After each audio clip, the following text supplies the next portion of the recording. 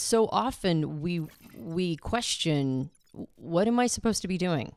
So we find careers, or we find hobbies, we find things that we can give back to the world or contribute that are adjacent, like are close. And I think a lot of times, I mean, unless you're one of those really, really lucky people who are like, at 3 years old, I picked up a drumstick, and, you know, like an actual drum, not chicken, but like I picked up a drumstick and I never turned back, right? Now I'm a drummer. Or maybe you picked up a chicken drumstick and you knew your purpose in life. I don't know. Colonel Sanders. That's right.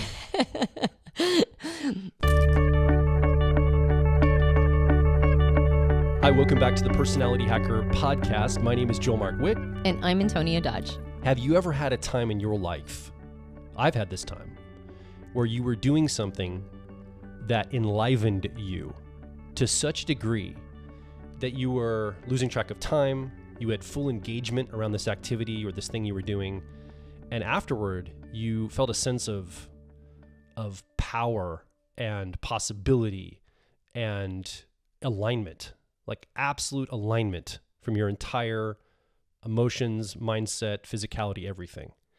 I've had a lot of these moments. One of the reasons why I love to run live events here at Personality Hacker is because when we're running an event with people and we're teaching and we've got a big group, a big audience there, we're engaged with them with personal growth content, having fun around it, teaching, connecting, sharing ideas.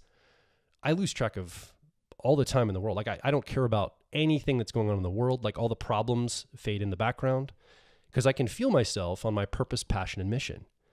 And it's such an amazing feeling. So we're talking about this on the show today. Personality types and finding flow. This idea of getting into a flow state, something that you do that you are lit up around. And I'm sure you have this. If you're listening right now, I'm sure you've got one of these in your life or many of these types of things. But we want to talk today about putting some nuance and distinction and definition around this that you could apply to your own specific personality type. Yeah, I think, you know, we used to actually talk about the concept of flow a lot in the early days of the podcast. Yeah. And maybe it's because I thought it was a well-established concept that we haven't really revisited it. But you and I are producing some content for our owner's manuals, which are type-specific and dive into how each personality type engages with their cognitive functions and some principles that they can pull from and techniques and strategies to make the most of their understanding of their type. And as we were creating the content around finding flow, because we think that that's important, that each person be able to understand what puts them into a flow state, I realized that, at least for me, I'm coming at it from a slightly different position than I had originally. So, I mean, we might not have really recorded a podcast on flow for like quite a few years, like maybe over 5. And in that time period, we've done so much more coaching. We've done so much more content generation. And I realized that I think that there's actually 2 different levels to this. Yeah. And you touched on one of them, which is this idea of everything feels lit up. But I think what I'd like to do in this episode or today is first talk about the principles of flow in case a person isn't familiar with that concept. I mean, I think we all have like a little bit of familiarity with the idea of being in a flow state. But there are certain characteristics that define flow. And then 2 different layers of using your personality type as an access point for understanding your personal flow states. Now, the premise I think we're coming from is that this is not a perma-state of being in flow. It is something that we enter into, we spend some time there, and then we leave and we come back to quote unquote the real world. But I think it is something that we can grow the time around. In other words, we can develop and build and create a life for ourselves that ergonomically, with our personality type, puts us in the best position to be in a flow state as much as possible. That's our belief. And that's what we talk about with personality types is this notion that if you create a world around you that serves who you are and how you're wired, there's going to be a lot of engagement in your life. You're going to feel a sense of purpose. You're going to feel a sense of passion, attunement, satisfaction, not only with yourself, but with the teams you work with, the people you engage with, and all the things that you do. So this is, I think this is an important conversation because this is something we want to encourage you listening right now to move toward in your life. Well, and a lot of times when people experience flow, it's almost like it happened to them. Like they realize that in retrospect. But if you have a formula for what puts you into a flow state, now when you are feeling down or you are lacking energy, you feel like there's some nutrient missing in your soul, flow is a way to get a meal, right? It's intentionally generative to more than just your body or your mind. It's like it feeds the whole package. So not just going, oh, that put me into flow, that's interesting, and not really being sure why, and then not being able to replicate it. We're trying going the opposite direction, which is I know that these kinds of things put me in flow and I know why. And so when I need a flow state, I can go do these things. So we're using the term flow in the same way that Mihai Csikszentmihalyi in his book, Finding Flow. Or is it Finding Flow or is it just Flow? Flow is his original book. I think he's got a second one, a shorter one, right, about how to find flow. Right. The first one is just flow, though. And he used 8 different characteristics that define a flow state. So the 8 characteristics are clarity of goals and immediate feedback, a high level of concentration on a limited field, balance between skills and challenge, the feeling of control, effortlessness, an altered perception of time, the melting together of action and consciousness, and this concept of intrinsic reward, which is that the activity itself is rewarding to us. So a couple different things that most people, register when they're in a flow state are things like they lose track of time, right? They're like, oh, it felt like it was 5 minutes, but it was actually 2 hours. So that's a really important component to it. And then that idea of skill matching challenge.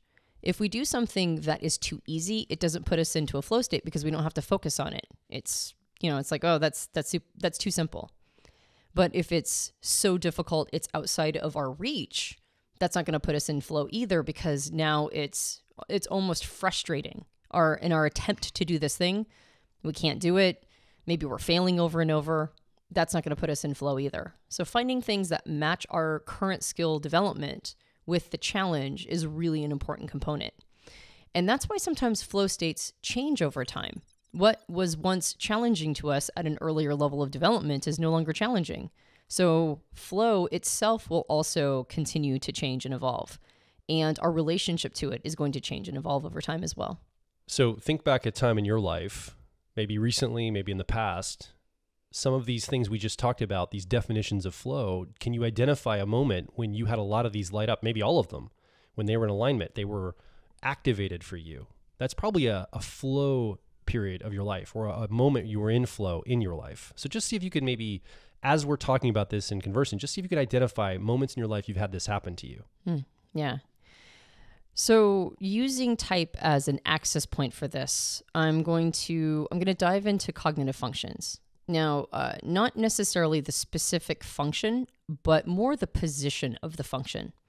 So we use the CAR model a lot of times when people are just first understanding cognitive functions. It's a nice metaphor as an access point. So we use the dominant cognitive function, the mental process that is the most influential for our personality type. We call that the driver. And then the second function, which is technically called the auxiliary function, we call it the co-pilot.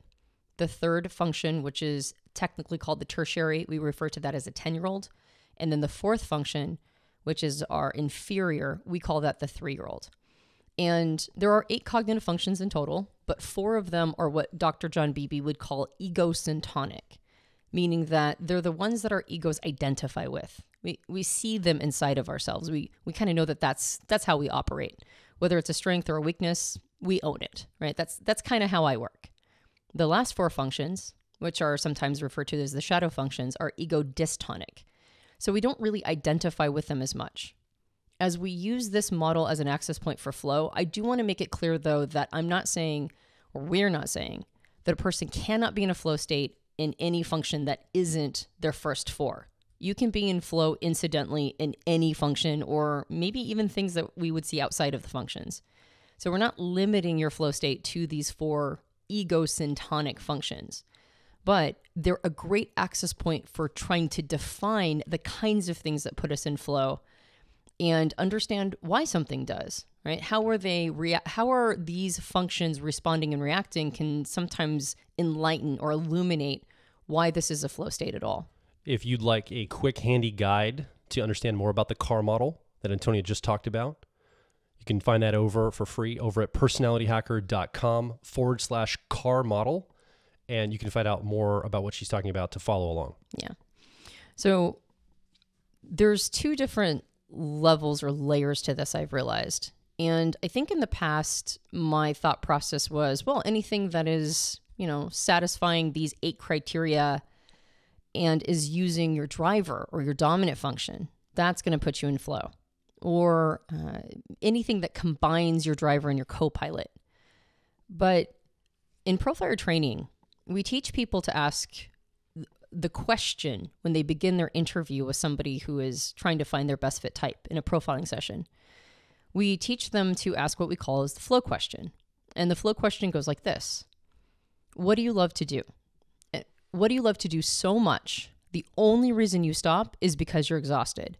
Otherwise, you go on indefinitely. Now, if it was only the driver function that was getting into flow or the co-pilot, you would consistently see people answer activities that call upon those two functions. But for the last 10 years, I've heard people talk about activities that call on all 4 of their quote-unquote ego-syntonic functions. So that means that we can get into flow beyond just our first 2 preferred functions. All 4 of those functions oftentimes come in. So that was very interesting. That was a piece of information that in the early days I didn't really acknowledge. The other part is that I've realized that there are flow states, again, using type as access. There are flow states that isolate or silo each of the functions. And then there are flow states that include all of them together. And those are a little different from each other. There are flow states that isolate each function, and those are really important to find. And I'll explain why in a second. But that basically means that somebody like me with ENTP preferences, there are activities where my extroverted feeling or harmony, 10-year-old or tertiary function, it's just that's in flow. Like it's not really satisfying the other parts of me. It's just I'm in a vibe with somebody. I'm connecting with them. I really feel good about this interplay and this interaction. And the other functions aren't really getting involved. I mean, maybe it's like a time period where I'm dancing. I'm dancing in the middle of a group of people. We're not communicating. We're not articulating. We're not passing along concepts or ideas. We're not brainstorming or idea generating. I'm not doing anything new, right? I'm just in a vibe with other human beings. And I can get into flow doing that. Just being in the center of that activity, the energy of other people. That would be an isolated experience of flow for my 10-year-old or tertiary function. But I can also get into flow when all of my functions are being used. So there's advantages to understanding that idea in order to get to that concept of what I'm calling the holistic flow state. The holistic flow state being that all 4 of my cognitive functions are lighting up in that moment. But it takes a bit of a dance to get there, because that single activity is going to have to meet each one of those functions at the level of that function, meaning that not all 4 of my functions are at the same level of development. And if flow requires skill and challenge to be in an approximate state, that means that the activity is going to have to meet my dominant or driver function at its level of sophistication. It's going to have to challenge that function while at the same time meeting my 10-year-old or tertiary extroverted feeling or harmony at its level of sophistication. And those are not the same. Those are stratified. The example of doing live events at Personality Hacker speaks to this, because I believe that all 4 of my cognitive functions with ENFP preferences are lit up during, for example, our 5-day Profiler training event. We have to teach and adapt content in real time and come up with ideas on the fly to help people understand the material. Now, we've got a process we follow, but there's a lot of things that come up incidentally in the moment. And we're also managing multiple different classes running, right? So we're in charge of the entire event. We're teaching on the main stage, but there's multiple rooms with advanced classes happening as well. So the idea is that all cross-pollinate. There's things that present themselves opportunistically. And then my introverted feeling co-pilot auxiliary function gets involved in guiding and leading the emotional tone and helping set the emotional tone and the energy of the room and the entire event. My extroverted thinking effectiveness process, 10-year-old or tertiary, lights up because it's such a short timeline of 5 days. It's about the sophistication that my, effectiveness can handle, and I can execute on those 5 days. So it feels really honored, and it can see instant feedback and results from what it's doing, the impact. And then my introverted sensing or memory process at the 3-year-old or inferior level knows that we're creating a legacy. We're laying down tracks for the future, and we're setting up a system, something that will hopefully stand the test of time, the content that we put out, the people that we train and connect with, all of this. So at a live event, I believe that all 4 of my functions in my car model are activated and lighting up. They're lighting up all over the place for me to be able to bring my best self in there. And that's why I think it's part of my passion, purpose, and mission, because I feel like that is all engaged at the same time.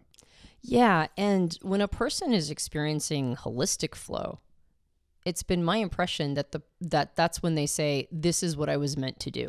Yeah. This is what I was put on the planet to do. And so often we question, what am I supposed to be doing?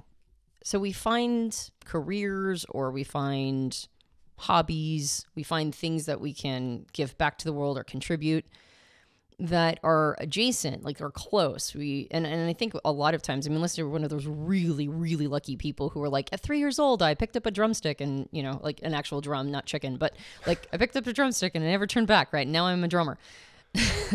Or maybe you picked up a chicken drumstick and you knew your purpose in life. I don't know. Colonel Sanders. That's right.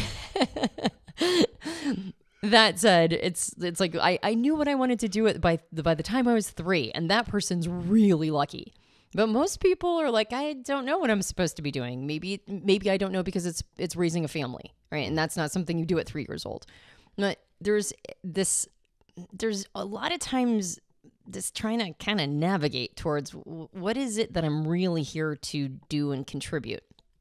I've been using this word stewardship a lot as well. What am I here to steward? What aspect of life? What is the thing I'm here to provide? What do I remind the world of that it's forgotten? Or what do I teach it that it never knew? And those moments when all of your ego-syntonic functions are lit up, almost always that's a moment of like, that's what I'm supposed to be doing. Yeah.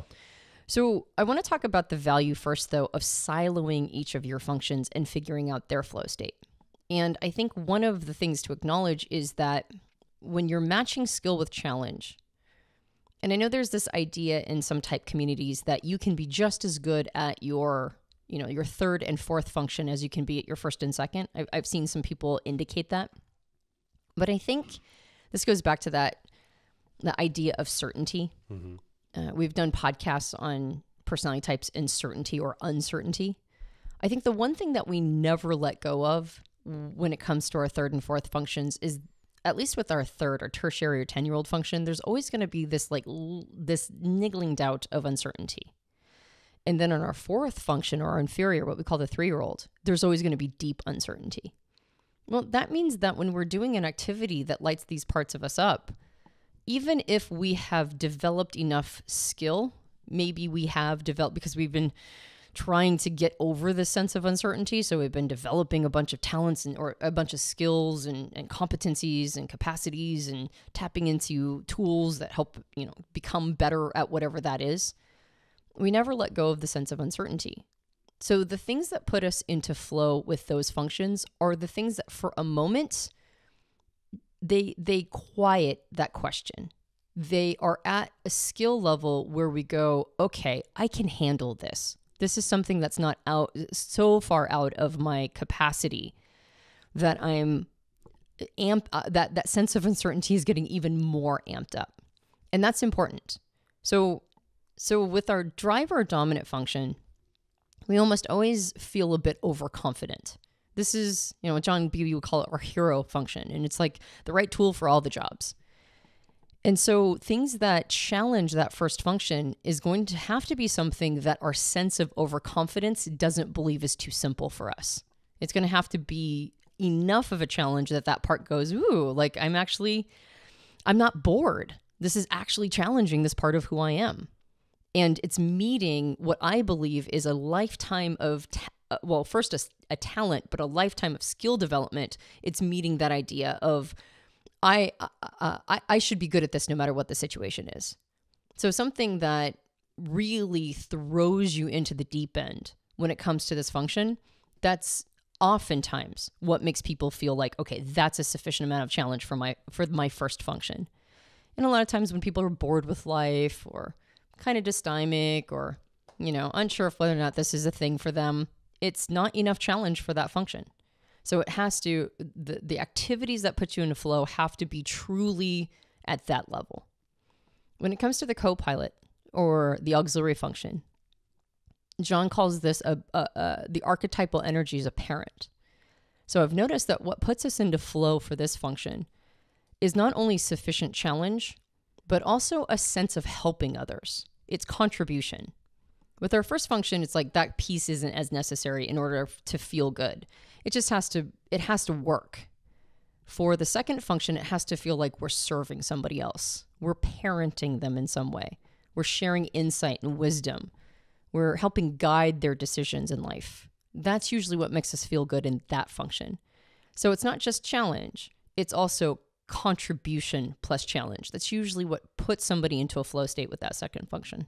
With the 10-year-old or tertiary, that third function, this tends to have an overcompensating nature because it's the first time we feel uncertainty. Our first two functions don't really feel uncertainty as much. Our first function doesn't feel any uncertainty. In fact, sometimes it should feel more uncertain and it doesn't. The second function is a little bit more modest, but it's usually looking for enough feedback to go, okay, I'm on the right path. I'm not uncertain, but I'm going to get feedback from the outside world to indicate like, yeah, this is the right advice, or I'm modeling the right behavior.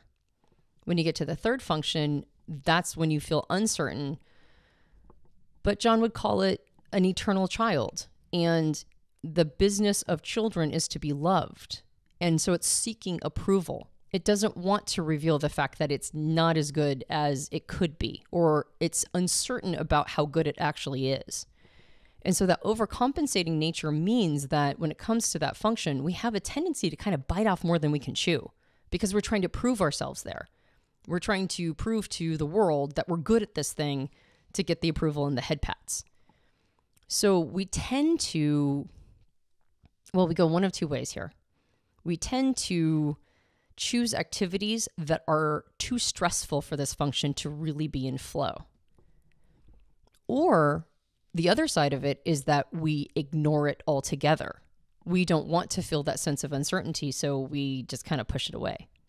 I think this is most often seen when a feeling function is that third function. I mean, probably actually it's seen when other functions are there. But when, like an ITJ type might have introverted feeling or authenticity as this function, and they pretend like they don't have emotions or that it doesn't matter to them, that's them pushing this away. Or they're trying to show up with all of this emotional sophistication. Like they have really super high emotional intelligence because they've worked on that. And then they bite off too much. Yeah. So the important thing with this function when you're looking for flow is to find something that's actually at not just its skill development, but also at its comfort level in uncertainty. Does that make sense? Absolutely. The word idealistic comes up here because like the example of an ITJ that pushes it away is idealistic, that they don't need to get emotional sophistication at all. They're just like, I don't need to worry about that in any way. But an INTJ or ITJ, either one, right, that brings it in and amplifies it too much and overvalues it or believes it's the right tool for the job might have an idealistic view of it as well. Mm-hmm. So I think the idealism, and this is how it works for me, I think it works for you that way, it's like this threshold. It's hard to know what the right balance is because I think the idealism gets in here so much. Mm-hmm. Yeah. With a 3-year-old function, the inferior, John would call this the anima or the animus. Usually this function goes into flow when it's satisfied, but it's not pushing it too hard. So what we're mostly looking for in activities here is where it feels paid attention to at all, because we really do have a tendency, since this is a place of deep uncertainty and it never gets any better. We're not even trying to overcompensate with it. We're just deeply uncertain in this place. So we very much tend to push this part of who we are away. That's why a lot of Jungian psychoanalysts call this the beginning of the shadow, is because it's the first place where we really tend to all the content that lives in here for us, we don't really want to look at it, and we make it unconscious for ourselves. Even though this is still an ego-syntonic part, we still identify with the part of us, but we don't want to see the content that lives in there. So oftentimes when we go into flow state, it's a very gentle activity for this function. Like for introverted sensing or memory as my, 3-year-old inferior animus function, it's usually very passive. It's like I'm in a comfort place. I feel safe. I might be watching a lot of content on Netflix. It's a kind of a passively entertaining place. I might just kind of, I might feel like I need a moment to not feel like I have to figure everything out moment to moment. I just feel like, I'm rooted. I'm in my comfort zone. Everything is okay. I've created homeostasis. It's all going to be fine. I can't have too many of those moments. That won't be flow for me either. But when I experience that, that is generally flow for me. Yeah. And all types have this. INJs, extroverted sensing or sensation inferior, maybe a long bike ride or walking on a treadmill. Something like this could possibly put somebody into a flow state. It's a low impact activity that's repetitive, for those types. I think of IFPs, maybe doing a strategy turn-based game of some sort might be a flow state for extroverted thinking or effectiveness inferior. I could go down the list, but basically each one of these personality types has something that will put this inferior or 3-year-old into a low impact, low stakes environment that can feel like flow. Mm-hmm. Yeah, exactly. And it's finally getting some attention. So just the fact that it's getting attention feels like flow for it. Yeah. But it can't be too strenuous. It can't, the weight can't be too much for it. And so it's really, I think, critical for a person to find these siloed, incidental experiences of flow for each of the functions. Because sometimes we don't even acknowledge that muscle in us, even though it is quote unquote egosyntonic. We identify that's a part of us. It doesn't mean that we're paying attention to it. It doesn't mean that we are being intentional. It doesn't mean that we are integrating it into our lives. And it's very easy when we experience something that we know is bringing a sense of uncertainty and that we are not naturally good at. Like it's seasoning or peppering our personality, but we're not like naturally amazing at this thing. It's very easy to marginalize it, to say it's not important, it's for other people, to outsource it, to just kind of go like, that's not a thing for me. But we need to do that. We need to find flow states for each of these functions so that we know what it feels like at all. Like we know what a flow state in that part of us feels like, almost like identifying a muscle. Yeah.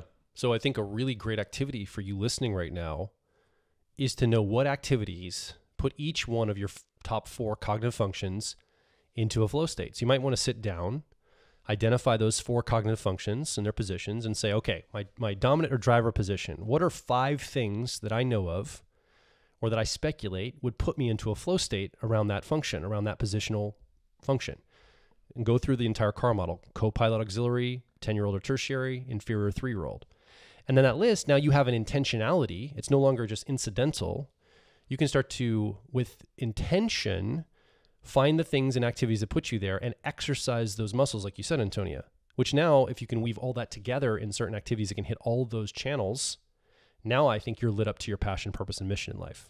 Yeah. Well, and sometimes the thing we're missing, the reason why we feel low energy or we feel dysthymic, is that we're seeking flow states for some of these functions, but ignoring the other ones. And so we kind of feel like something's missing.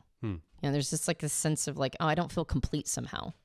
And so identifying activities, and it's going to be different for different people. I mean, for the same personality type, not everybody's flow state with introverted feeling, even if they're both IFP types, is going to be the same, because introverted feeling or authenticity is such an enormous slice of life. It's such a big topic.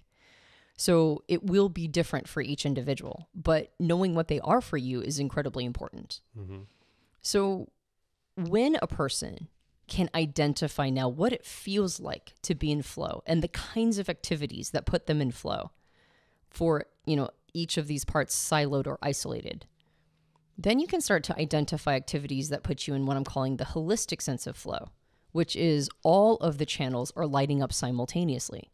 And you talked about being in flow at the live events, right? Mm-hmm. All of your channels are lit up. Your extroverted intuition, that driver function, that hero gets to come through and improvise and brainstorm with other people and be in the moment and feel, channel or whatever it's doing. Your introverted feeling or authenticity, my observation has been that you hold a lot of emotional space for the room, and you also get to be very inspiring. And that's like a parent energy for that part of who you are. You get to parent other people through inspiration and lighting up their emotions and doing a little bit of crowd control, not just in commanding, but also in holding an energetic space for the room. And then your extroverted thinking or effectiveness, like you said, it's a short enough timeline where you don't have to create like this really complex system that everybody has to match to. But there's a 5-day system that everybody has to match to, and you can that's part of the crowd control piece as well. You're like those two functions, that polarity are in concert with each other, creating that environment and experience. And then finally, like you mentioned, your introverted sensing or memory is being honored. It's not being pulled on too much. We've done this multiple times. So we do pull on some precedent, but it's satisfied because it thinks it's laying tracks for something that has some permanence to it, right? It feels rooted. It feels like it's every 6 months, so it feels cyclical. It's a seasonal thing.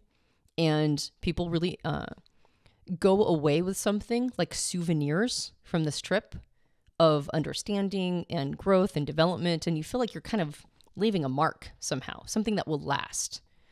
And again, it's seasonal. So it's a rhythm that we're in. So it's not pulling too much on your introverted sensing, but it's satisfying that part of you, its needs. So I would say that coaching is that for me. Yeah. Particularly psycho-spiritual style coaching. I feel like I get a channel from the universe, right? My extroverted intuition gets to brainstorm with another person about what's going on for them. I feel like my introverted thinking or accuracy gets to really penetrate their thoughts and listen and track for what's going on and clarify their minds and their thoughts. I feel like my extroverted feeling or my harmony gets to be in simpatico with another person, cooperating with them to get a need met, right? And I feel like my introverted sensing or memory also feels the same sense of like, yeah, I'm doing the thing that I'm laying tracks, right? I'm doing the thing that will ground me and root me in the thing I was supposed to do. Like, I feel like this is something I'm supposed to be repeating and refining and getting better at. And then when I look back on my experience in coaching, like, I'm like, yeah, that all feels like it's right. Right. That's the track I want to lay. When I'm in the future, I want to look back and watch me doing this and know that I lived my life well. So that part of me is being honored. I don't pull too much. I don't pull too hard on it, but I'm honoring that part. And again, when you find that holistic sense of flow, oftentimes you find purpose. And that is a tough formula to locate. Now, there's lots of different formulas for purpose, but I do suspect that finding flow in each of your ego-syntonic functions and then finding a holistic sense of flow, I think that is one of the styles or one of the algorithms a person can use in order to go, yeah, that's what I'm supposed to be doing. I think there's one more level to this that we didn't talk about that you and I have been able to tap in from time to time. And I would say live events is where we're able to do this. I would call it coordinated flow, where two people or two or more people with a goal or objective or on a trajectory, both or many individuals are in flow together. It's like a jazz band playing together. They're activating, like they're in that space of flow with each other in a group or collective. It could be two people or it could be more. And now we're starting to see exponential energies unlocked. It's almost woo. Metaphysical. It's weird. But I would say, like at live events, for example, you get to do that coaching and that teaching that you're talking about that you often will do one-to-one with somebody. Now you're doing it live on a stage, potentially. And so there's also an audience. It expands maybe the realm of your extroverted feeling or harmony at your tenure or tertiary level. There's more people engaged, not just the two of you, but an entire system. And you and I are together doing this as a team.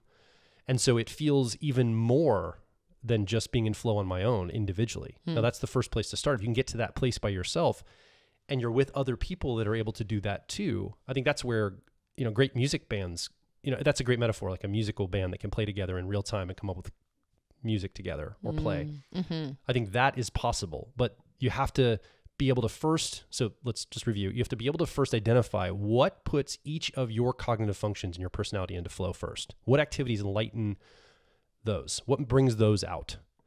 And then how do you get into activities that bring all of them out together in harmony that makes your entire soul sing? And then I think you have the opportunity to find other people doing the same and syncing up with them.